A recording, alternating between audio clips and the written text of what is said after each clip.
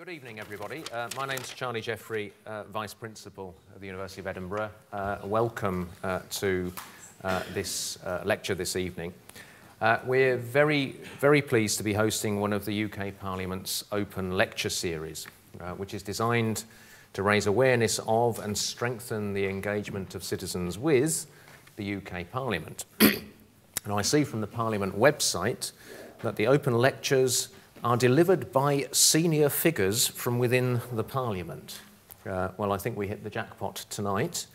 They don't get more senior than Mr. Speaker, the Right Honourable John Bercow, MP, Speaker of the House of Commons since 2009 and an MP since 1997.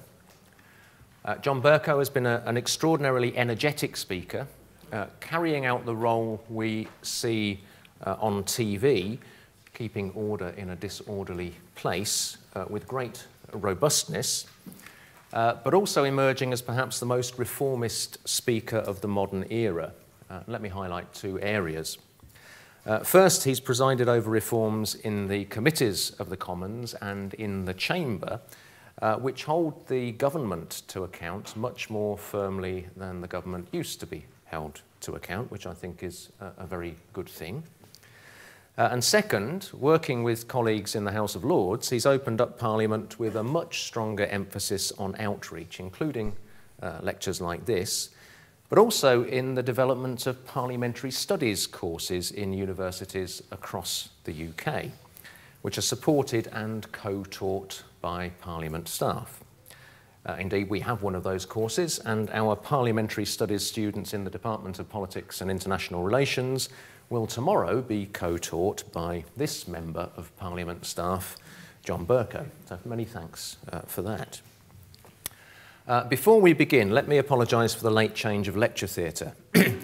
I could say we felt it in the end more appropriate on Halloween to hold tonight's lecture in this lecture theatre, which is said to be one in which anatomy students once learnt their trade, using cadavers procured by Burke and Hare, and where Burke himself was dissected after he had been hanged. Or I could say we had problems with the PA in the Playfair Library. I'm glad, despite the change, that so many have made it here and can now listen to John Bercow as he speaks to the theme, "What does modern democracy require of parliaments?" John, you're very welcome. Charlie, thank you.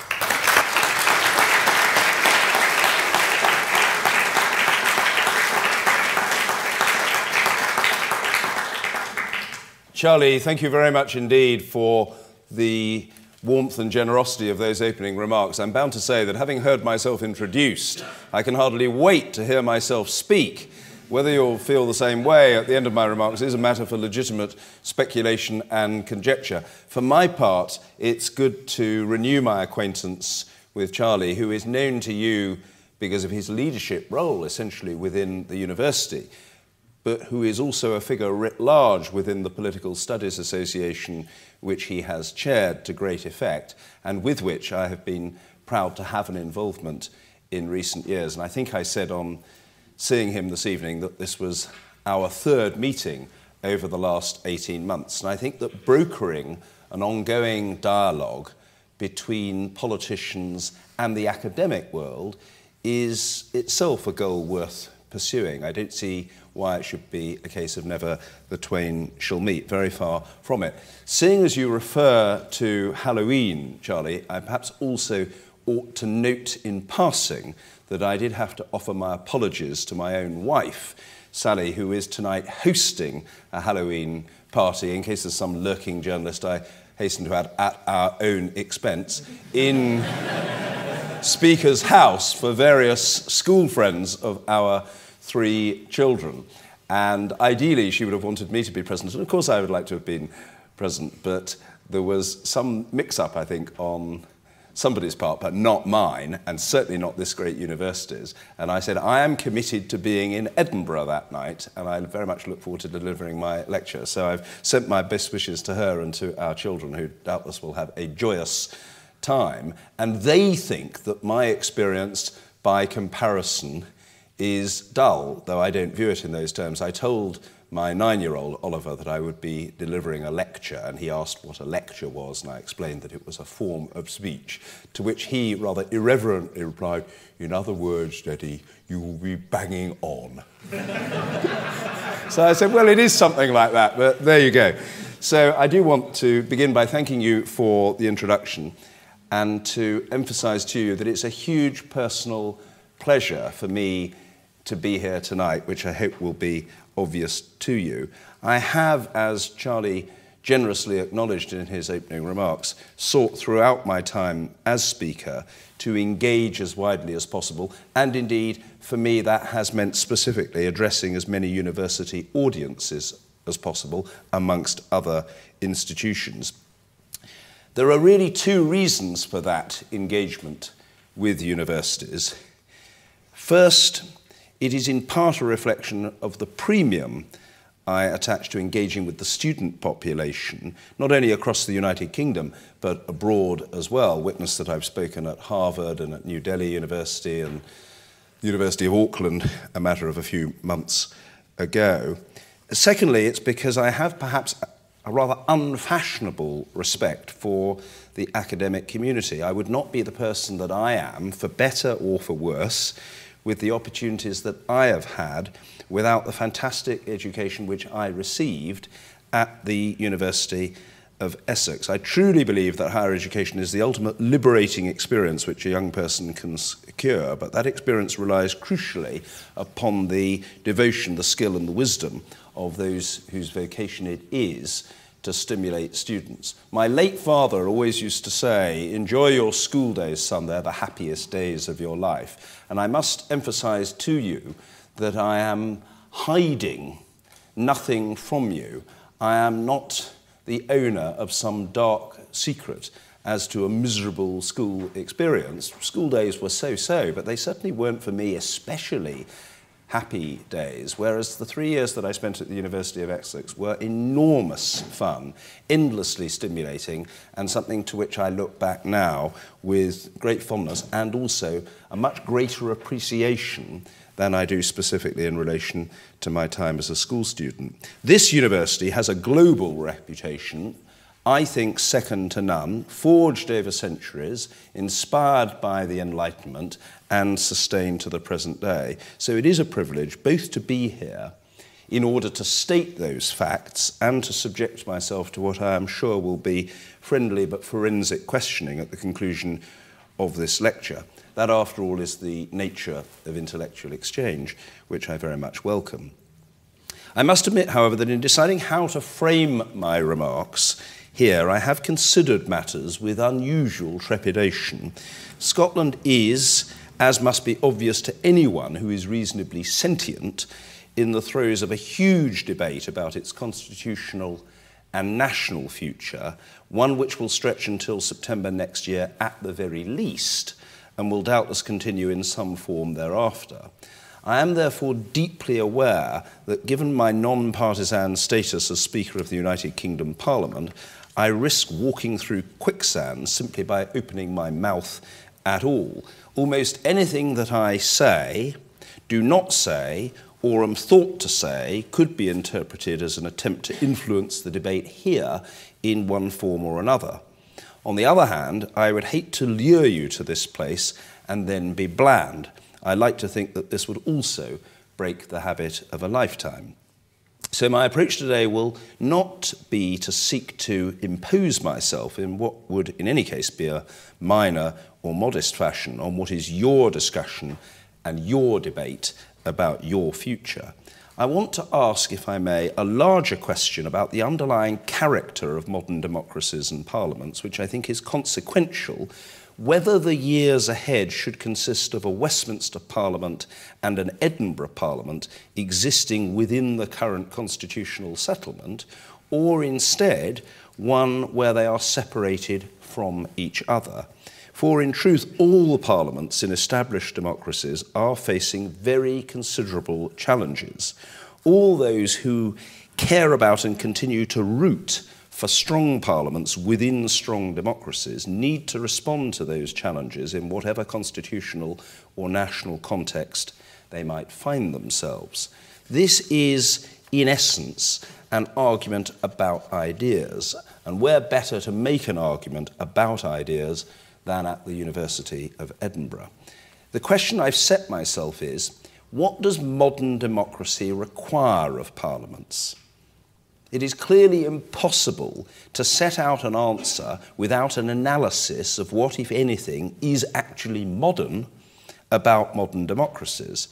As I will note shortly, it could be asserted that modern democracies are rather less modern than their contemporaries believe them to be.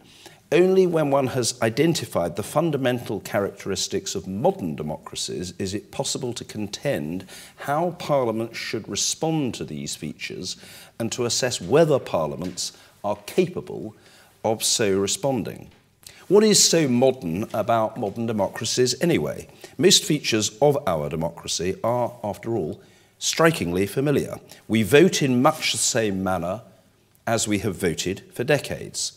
We do so in person on a Thursday after an election campaign of predictable length and pretty predictable character, with manifestos and party election broadcasts, and according to rules which would not look that strange to a politically interested person who had the misfortune to have fallen into a coma 3 decades or so ago and now simply to have awoken. The political parties on offer to us have been the same for more than a quarter of a century, longer if the process which led to the rift in the Labour Party, the formation of the SDP in 1981, and its subsequent incorporation into the old Liberal Party, is set to one side. Our process of forming administrations has not altered much over the past few decades either, nor have the rituals with which we conduct our democracy, such as the state opening of Parliament, for example. We continue to have ministerial reshuffles for positions in departments, which, despite the occasional change of name and exchange of particular responsibilities, do not seem wildly different from those of the 1980s. The Speaker of the House of Commons now no longer wears a wig, breeches and other features of 17th century attire, but apart from that disturbing example of anarchy, much of what is witnessed in the Westminster Parliament would not look that novel to our sleeping political sophisticate.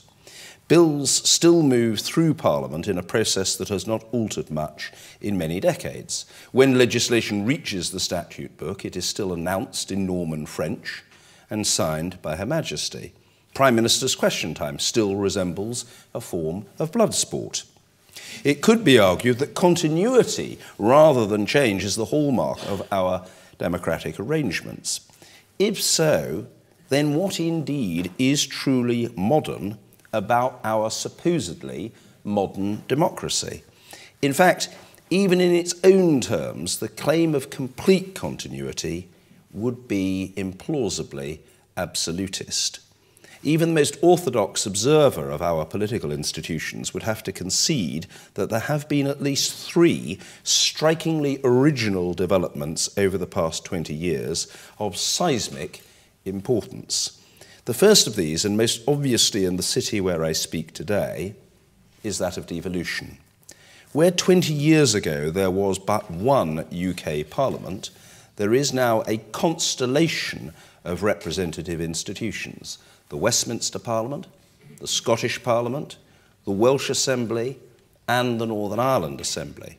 At a minimum, as a result, it should be stated that our modern democracy is one of plural legislatures, which surely must have an impact both on the Parliament which existed before and on the new parliaments and assemblies that have been created. The second element is that the electoral system employed in our democracy, which was less than 20 years ago uniformly the single plurality or first-past-the-post method for all elections in the United Kingdom, save Northern Ireland's representation in the European Parliament, is now a very different creature. Scotland and Wales, and indeed, for that matter, the Greater London Assembly, all utilise slightly varied versions of the additional member system first associated with Germany, while all internal elections in Northern Ireland follow their European Parliament ballot in being conducted by the single transferable vote, a mechanism also employed in Scotland for local council elections. The European Parliament elections in May 2014 will be conducted on the basis of closed party lists. The contests for Mayor of London and the other relatively few elected mayors in England are fought using SV or the supplementary vote. In a comparatively short space of time, our democracy has moved from a monopoly electoral system to one of the most diverse sets of systems in the world. The final stark institutional change is that of formal peacetime coalition at Westminster. Coalitions were, of course, familiar in Scotland, where they occurred from 1999 to 2007. Wales, which has seen both a Labour Liberal Democrat administration and a Labour Plaid Cymru one, and Northern Ireland, where consociationalism is legally mandated. For the UK as a whole, they were, frankly, very unusual indeed. The depth of this originality is still not fully appreciated. Previous peacetime coalitions, those seen between 1886 and 1940 on a not irregular basis, were either informal or involved one whole political party, invariably the Conservatives, with either one or two factions or breakaway groups from another political party, be it Joseph Chamberlain's Liberal Unionists, Lloyd George's Liberals, or Ramsay MacDonald's splinter of the Labour Party. A formal political understanding based upon a published written agreement between two whole political parties in peacetime has never taken place before at the national level in British politics. It has been an extraordinary experience to serve as Speaker of the House of Commons at a time when such an arrangement, albeit more normal in every other part of the United Kingdom and in most of Europe, has come to pass, and to have been in a position to observe exactly how the British system has adapted to make coalition possible. It has certainly not been our traditional politics or our conventional democracy. It has added to the impression that what is modern about our modern democracy is not merely plural parliaments, as important as they undoubtedly are, but as the consequence of changing electoral systems in one instance and a highly novel 2010 election result in another, a rather more pluralist style of politics. These rather institutional explanations are not, however, in my view, enough fully to explain what is truly modern about our modern democracy. They are, after all, expositions which look at the rules and not the really significant players, namely the public who constitute the electorate. Devolution, electoral system change and coalition at the national level are all obviously very significant. They should be supplemented, nevertheless, by three other trends of at least equal weight. The first of these is that voter participation in politics now has to be earned and not assumed. Over the past 20 years, turnout rates in elections across and within the United Kingdom have been starkly lower than was once the case. For the UK Parliament as a whole, turnout which as late as 1992 at almost 78% was comparable with the 1960s, slid to 72% in 1997, slumped to 59% in 2001, rose slightly to 61% in 2005, and then again to the still meagre tally of 65% in 2010. Elections to the Scottish Parliament have seen a similar pattern, with a 59% participation rate in 1999, followed by a fall to just under 50% in 2003, truly abysmal, and then just a shade over 1 in 2 in both 2007 and 2011. This decline in turnout appears to represent a detachment from democracy that is definitely modern in character and which is dismissed or ignored at our collective peril. And the fundamental point here is that it is not for the political class or for parliaments to wait until the public chooses to move towards them, but for us to take the measures required to convince the public that it is worth re-engagement. The second feature is that even among those who do participate quite regularly at elections, there are signs of detachment from traditional political moorings. Party membership, more or less across the spectrum, is in terminal decline. Membership of pressure, campaign or singular issue organisations, by contrast, appears to be stable, even increasing. Voters are more likely to abandon their historic affiliations in by-elections, local elections and European Parliament elections than they were previously.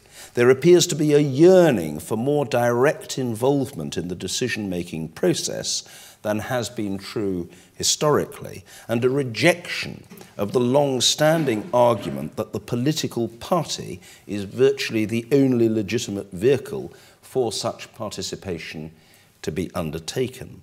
This is at least as dramatic a feature of our modern democracy as the declining rate of electoral turnover. Finally, more subtle perhaps, but surely extremely significant, there has been a massive change in the means by which politics and democracy are communicated to and between people. As late as the early 1990s, the principal fora were national and to some extent local newspapers and televised news broadcasts on traditional terrestrial channels. The ITN news, which followed Minder on a Monday night 30-odd years, would regularly attract 17 million viewers. News at 10 today would struggle to reach 20% of that total. The BBC News has also taken a hammering. The decline in national newspaper circulation, which started with the red top end of that market, has spread relentlessly to the broadsheet or so-called quality end of it. The national circulation figures over the past 5 years have seen a decline of more than 40% for the Financial Times, the Guardian and the Independent, and almost that number for the Times and the Daily Telegraph. Our modern democracy is one in which there has been a flight to the internet and to some degree to rolling news channels. It is better represented by Facebook and Twitter than traditional newspapers, and by the smartphone and the iPad than by conventional television. At the next Westminster Parliament election due in May 2015, political communications will be dominated by a series of platforms and theatres: the smartphone, the tablet, Facebook and Twitter, none of which existed when Tony Blair and Labour won their third term in office in May 2005. This is a revolutionary development. It is very hard not to conclude that it must be fundamental to the nature of our modern democracy, and hence to politics, that parliaments have to adapt and respond to that revolutionary development. If I could pull together the features that I have just identified, that participation has to be earned, that political alignments, even amongst the most electorally active, are looser and more fluid, and that the communication of news and ideas has undertaken a revolutionary change into a single thought, then it would be the following. Democratic politics in Britain has moved from the age of the tribe to the era of the network. This is not an absolute truth, and there are major exceptions. I suspect the force of this trend has been more powerful among the young than the old, more obvious as a trend in urban communities than rural ones, and less absolute for the poorest than for the most affluent. The general supposition is, despite these important caveats, robust and valid. It is also astonishingly important. Our political parties are still essentially rooted in the assumption of tribal allegiance. Tribalism of different forms as befits different tribes is embedded in their genetic structure. Parliament at Westminster certainly has been shaped by a polity and a democracy which for 100 years and more has had tribalism at the core of its culture. Tribalism involved reassuring certainty. It had an anthropology which the civil service could anticipate and with which it could operate to its satisfaction. Networks, by contrast, are more organic and less mechanical. They involve different sets of people forging alliances on different sorts of issues and at different times. They are much more akin to the ethos of the startup or the fast-expanding business than they are to the large corporation with a long history and a reliable market. Networks are demanding. They lack deference. They consider direct involvement to be a right and not a privilege. They are impatient. They are intelligent. They seek immediacy. Put bluntly, if parliaments do not recognise that the new hallmark of modern democracy is the network and no longer the tribe, they could fast render themselves inconsequential institutions. How then should parliaments respond to all this, and to what extent is the Westminster Parliament, the legislature about which I know the most, responding to the modern aspects of our democracy? It seems to me that three principles are of exceptional significance. The first of these is the supreme importance of being topical and relevant.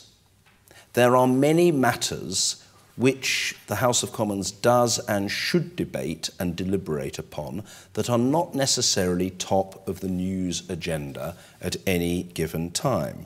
Dealing with legislation is at the heart of what any parliament should do, and legislation is often highly specialised, technical, and even mundane to those who are not especially interested in or affected by it. Legislation does not, however, dominate the timetable of a parliament to such an extent that highly topical discussion about the sorts of issues that are dominating the headlines or are of particular concern to large sections of the public cannot be accommodated. To fail to do so is to do modern democracy a disservice. A modern parliament in a modern democracy has to be able to keep pace with events. If that requires some internal innovation to achieve that end, then that innovation has to be accepted and implemented. The second is the need for institutional flexibility in scrutiny. One size fits all might have worked in the age of the tribe, but it will not do so in the era of the network. We need to recognise that the oversight of ministers, departments, issues and events requires a diverse toolkit of oral and written questions, an array of different types of debates, and the select committee as well as the chamber. It is also not enough to assure interested electors that matters are in hand and being addressed. We need to move select committee hearings around the country. We should solicit evidence directly from the public as part of the process of acquiring intelligence, and we should escape the mentality that says that a subject has been dealt with once an answer has been published or heard or a report has been released. Modern democracy deals not simply in full stops, but in commas too. So should we. Thirdly, a modern parliament in a modern democracy has to reflect modern communications. It has to do this in a transformative manner, not just as a bolt-on to traditional arrangements. It is plainly a start to be present on Facebook and Twitter and to be accessible via smartphones and iPads, but that is the beginning of this process and not the end of it. There are countries, Estonia is probably the most advanced, which have become the trailblazers for e-democracy. We should be asking ourselves whether we are emulating them to the extent that we could and surely should aspire to do. So how is the Westminster Parliament responding to these challenges? I think that I can report some progress, very encouraging in certain regards, but to be honest, in some areas there is much still to do. I believe that we have become much more topical and responsive to the concerns of the public. I have sought to make my own contribution in this regard by the revival of what was becoming a rather obscure parliamentary instrument, namely the urgent question, capital U, capital Q. The urgent question, for those of you who are not House of Commons geeks, which I presume is the majority even of this cerebral and esteemed audience, is a device that allows any MP to petition me to demand the attendance of a minister in the chamber of the House at but a few hours' notice to answer a question about an issue, an event or a controversy that has arisen since the last time that the House was assembled. It is a form of instant question time, but one whereby absolutely any member of Parliament can assume centre stage. It forces ministers to address these matters in Parliament and not either through a media outlet of their choosing or, alternatively, not at all. It is an extremely modern tool despite being ancient in nature. In the 12 months before I was elected Speaker in June 2009, precisely 2 urgent questions had been awarded.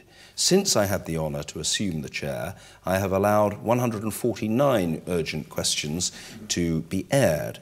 I think that this is a change that is irreversible. The same, I hope, can be said of the House's Backbench Business Committee, a new body created just after the 2010 election and which has since elbowed its way to the centre stage of parliamentary life. BBCom, as it is popularly known by my colleagues in the House, allows the House of Commons to take on issues, many of them uncomfortable, which in the past the whips of one or both parties would have kept behind closed doors because they were intractable, divisive, or both. A parliament which is asking more questions in a more unpredictable manner and in a more flexible fashion is one which is at least seeking to answer the challenge set down by modern democracy. The same might be said of our institutional flexibility. In the past, the Chamber and the select committees of the House of Commons did not always operate in tandem. Some traditionalists, in the spirit of Enoch Powell, feared that committees would distract attention from and undermine the effectiveness of the Chamber. A broader dilemma was that until 2010, not only the chairs of select committees, but the membership of those bodies was largely under the influence of the government and the shadow cabinet. Those who were meant to be investigating the executive were to a wholly unacceptable degree hand-picked, perhaps even directed by it. All that has changed in this Parliament. Select committee chairs are now elected by secret ballot of the whole House of Commons with a clear political premium placed upon independence of spirit. Membership of select committees is decided by the whole party caucus and not by the chief whip and his or her associates. I intend to make no disobliging, still less pejorative remark about the whips. There is a role for the whips within a political system, and it is an important one. But it is a matter of record, which in the name of candour and transparency I feel obliged to share with you, that I myself, before I became Speaker, always had a relationship with the Conservative whips that was characterised by trust and understanding. I didn't trust them, and they didn't understand me. The change in mission that this procedural change has been encapsulated in this Parliament by the Treasury Select Committee, which has taken a vital role in matters to do with the banking sector, and of course the Select Committee on Culture, Media and Sport, which became the forum by which the whole saga of News International and telephone hacking was played out on a national and an international stage. There are more changes which I personally would like to see made to strengthen the individual backbench member of Parliament and the Select Committee system further, but the reform which has been witnessed over the past 3 years should still be cheered heartily.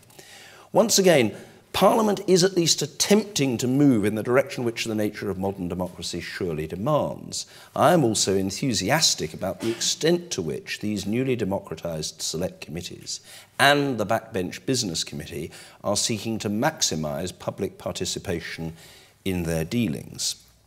The final area involves the whole question of how we best embrace digital democracy. I have to be candid and admit that I do not think any parliament within the UK or Western Europe has yet come to terms with the revolution in modern communications which I have identified and described. We have an excellent website, but do as many people consult it as we would consider desirable? Parliament is on Facebook, but can we really claim hand on heart to be a market leader here? There are individual MPs who have proved supremely effective as bloggers and on Twitter. But can we truly assert the same for Parliament as a collective institution? To ask these questions is not to entertain masochism.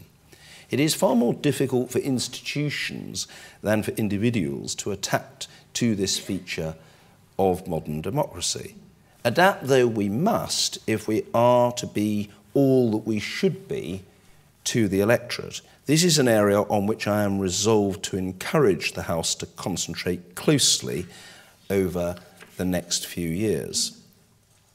You have been very patient in allowing me to set out my thoughts on the nature of modern democracy, the particular challenges which they pose for parliaments, and to set out how, in my estimation, the Westminster Parliament has so far responded.